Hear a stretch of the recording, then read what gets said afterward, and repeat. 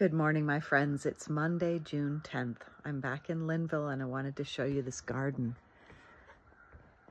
I learned something yesterday about this tree, this beautiful Japanese maple.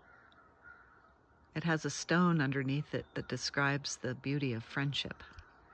And it was planted by a woman who lives here. She was here with one of her good friends named Julie.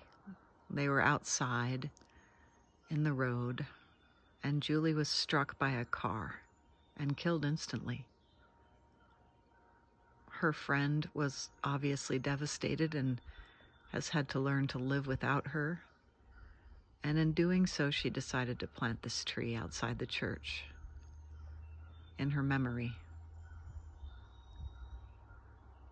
Planting a growing thing in memory of a loved one who has died is a beautiful act, for it symbolizes the growth that will continue, both for the one who has gone on to eternal life, for there is much growth in eternal life, and for those left behind, who will grow through their grief.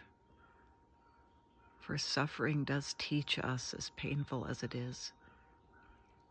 And so here we see this beautiful tree planted in memory of Julie.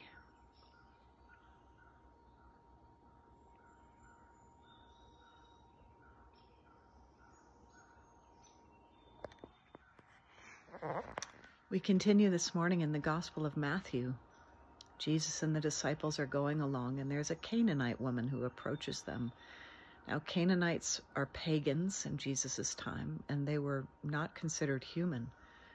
The people of Israel were told basically to ignore them, not even really interact with them at all. But this woman keeps screaming out, "Lord, have mercy, Lord, have mercy, my daughter is possessed by a demon." Jesus keeps ignoring her and ministering to the other Jews. But the disciples finally say, "Lord, can you just tell her to go away? She's driving us crazy."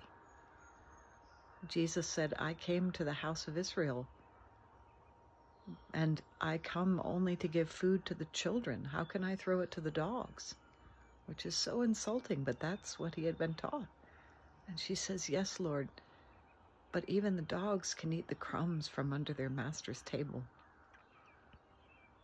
She's brilliant. Jesus looks at her, and he realizes who she is, that she is a child of God. He says, "Your faith has made you well, or your daughter well. Your daughter will be healed," and she's healed instantly. This woman broke down a barrier that Jesus had been taught.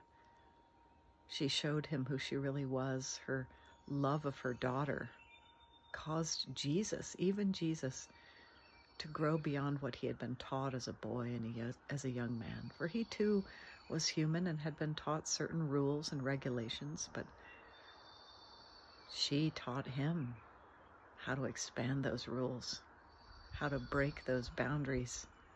She taught him that love transcends all cultures and races and time itself. And there's nothing more powerful than a love of a mother for her child. So Jesus sees her and makes her daughter well. Let us pray. Almighty God, we thank you for the transformative power of love that reaches across time and space, bridging cultural divides and even bridging death.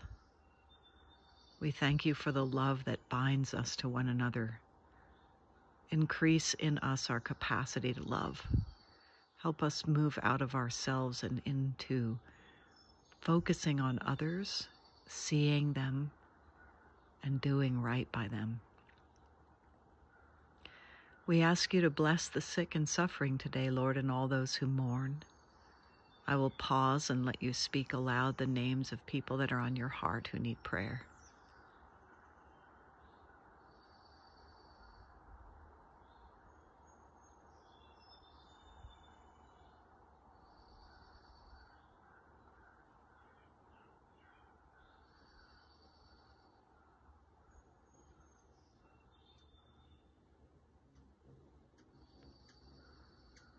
Bring peace to this troubled world, Lord. Help us bridge divides and see one another as human and learn to love those that differ from us. Give us a wisdom to cherish this earth and learn from it. Learn how to replenish ourselves, how to recycle everything, how to live with great reverence, tenacity, and strength. All this we pray in the name of Jesus, your Son, who came to heal all of us.